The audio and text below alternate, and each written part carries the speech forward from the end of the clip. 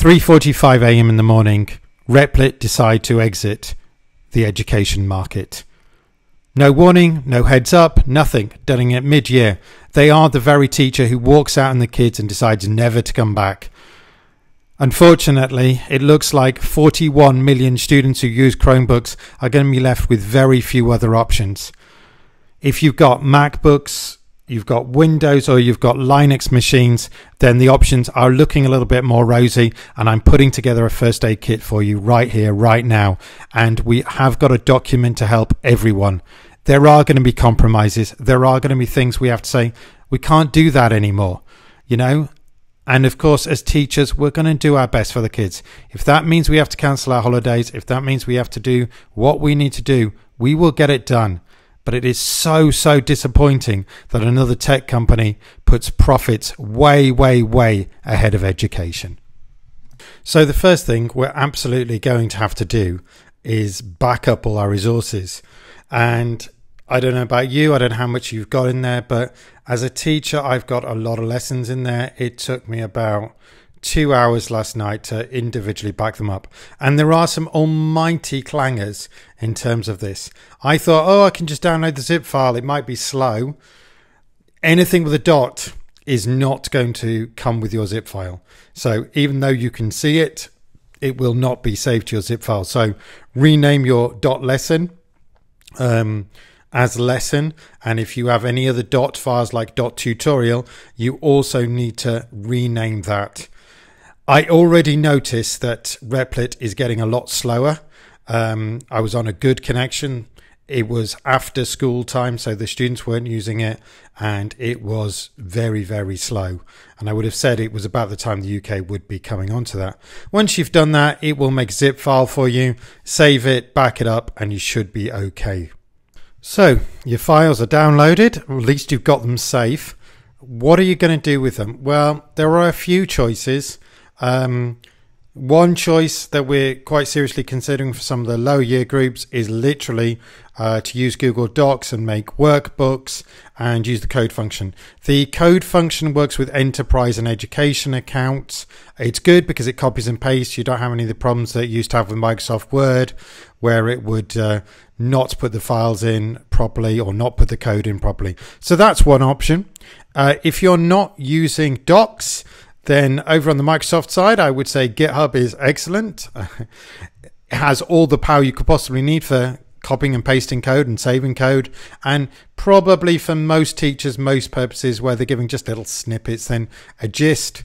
Being the very word, it is perfect. You can embed this, and you can embed this into most websites. You can embed it into all sorts of things and all sorts of places. Anywhere you can put an embed code, you can download it. You can use it with various things, so share, connect via HTTPS and SSH. So you've got the full power of GitHub behind you, and it just makes it really simple for you to use with students. So if you've got a GitHub account, I would recommend that highly as a good way. And you can see I got tons of these things. The other alternative that's really good, and I've used it for years and years, is Pastebin. Pastebin is a one tool, does exactly what it says on the thing. It allows you to paste things, put any code. It highlights the code. It allows you to download the code. It allows you to have it in raw text. It's exactly what it says it is. One of my favorite tools for a very long time. I have used it for years and years. It allows you to embed it into other websites. They can expire, all sorts of things can happen, and just a great place to put code snippets. So that's one place to put your snippets. That's really handy and useful. So far what we've done is we've managed to back up all our lessons, we've managed to put them, and we've enabled ourselves to put code snippets places where students can easily get at them and use them in an IDE of their choice. There are many great IDEs out there, but ironically, I'm going back to the very one I started with in the very first place for Python and have used pretty much all along for my own projects, and that's Pycharm. Pycharm haven't been idly sitting by and doing nothing while Replit has been taking the education market and taking all the goodies. No, they've actually been quietly developing their own plugin and allowing you not only to have things but to have courses as well. So very, very powerful. And in this particular video, I'm really focusing on my lessons, my code. How can I get it to be as close to Replit as possible? So what you're seeing right now is the code, but there are some really fun options available there for you in terms of ready-made courses. They're a little bit too tricky for a lot of my students who are EAL. So really, I want my own courses back in action. When you're in Pycharm, doesn't matter whether it's the community edition or it is the professional edition. I'm using the pro edition. Again, another kindness from Pycharm. Teachers get a free copy of the Pro Edition, which is absolutely fantastic. But it doesn't make any difference for this. And I think for students, actually, in some ways, the Community Edition is easier because there's a few less menus and things like that. So I think that's really handy. So when you open it up, you get the welcome screen. Click on Learn to actually use the course functions. If you're not using Python, by the way, these tools are common across a range of the JetBrains tools. So there's a version for Java and some of the other tools too. So don't feel this is only a Python solution. You can do this just as easily in Java too. So here we go. We're ready to go. We're going to create our own course. And although I'm saying I'm creating our own course, yes, we are creating a course, but really I'm looking to get all my Replit stuff off Replit and onto something else.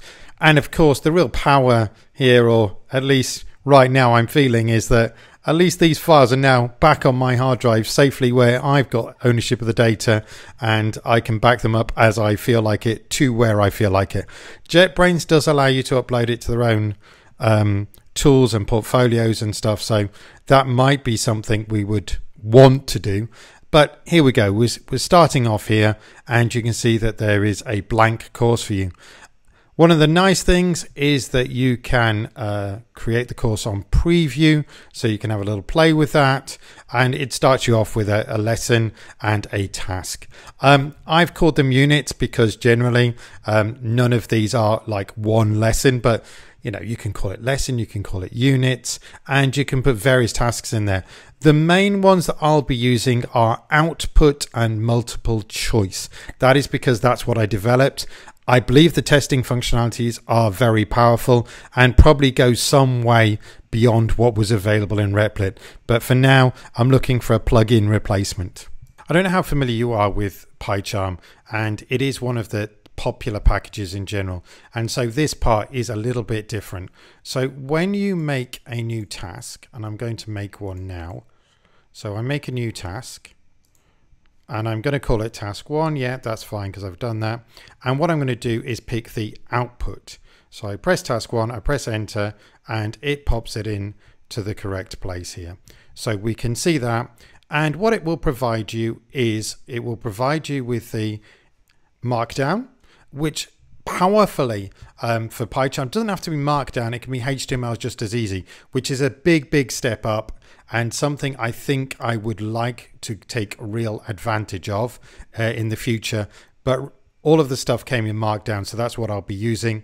The input text, so that's the inputs that you will put in, your output texts, and your main.py. These are the standard things that come and they're available. Notice when you click here, you've got a check and it checks. Oh, it's incorrect because we haven't put any output in.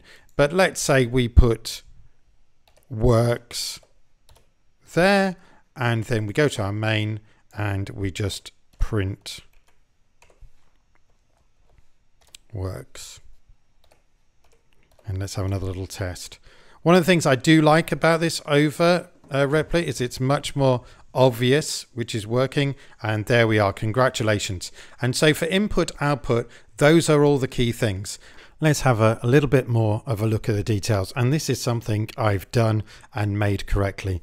So this is what was in Replit, so let's have a look. Exactly the same as the Replit. You can see that one of the things that might be a little bit annoying is this button here. So you can press here, have a list like this, but you probably don't want 2 copies, and you can click like that and get rid of the extra so you don't have 3 copies going around with your markdown there as well. Also, please have a look over here. You can switch this on or off depending what you want to do.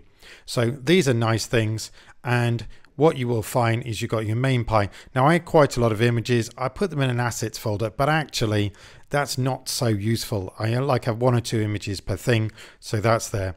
So you can just literally put your JPEGs, your PNGs, and all of this is pretty much exactly the same because it's standard markdown. This bit here was some HTML I quite cleverly put in, but that's not really needed because they actually have a lovely hint tool which they talk to you about, and I probably will change this over. But as you can see, it works perfectly. So copy and paste wise, it's absolutely fine. Original code, well, because we're now using Pycharm, it's much easier just to handle it. You can just copy and paste it as you like quite easily. Now, there's another couple of things to be aware of. The task info.yaml.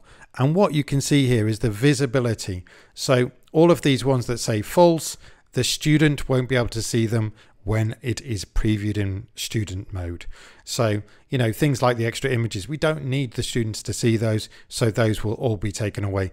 You can also do this by right-clicking and making things visible and invisible to the students, but I actually find it easier just to edit the text file there. What you're seeing there is TextMate, just an app application. You don't need it. Pycharm's got everything you need for Markdown, but I do use TextMate for other purposes, so it's there and handy. Now, what you'll notice here is that that one's not working, and this is because this was a special function that Replit built into their own Markdown. It's not standard.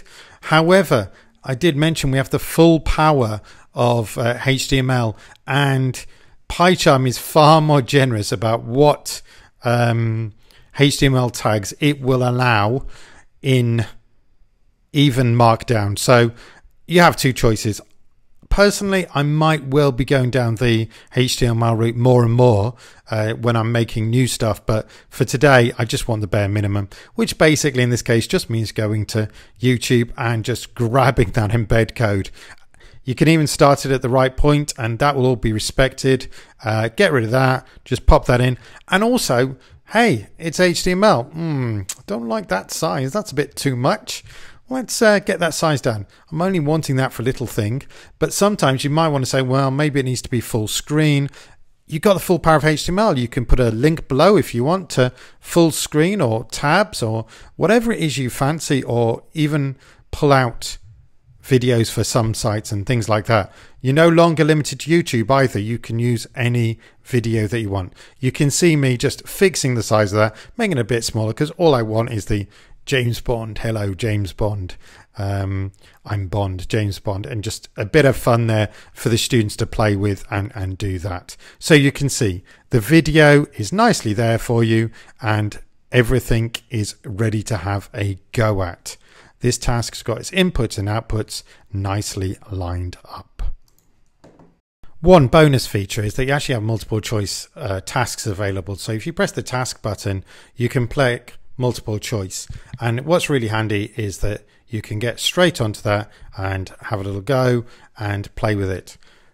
And you can see that it might not immediately grab you as to how it works. You actually have to go into the YAML file, and a little bit counterintuitively it says is multiple choice false, and what that means is you're going to get items to choose rather than tick boxes. So an important one to be aware of when you're choosing that.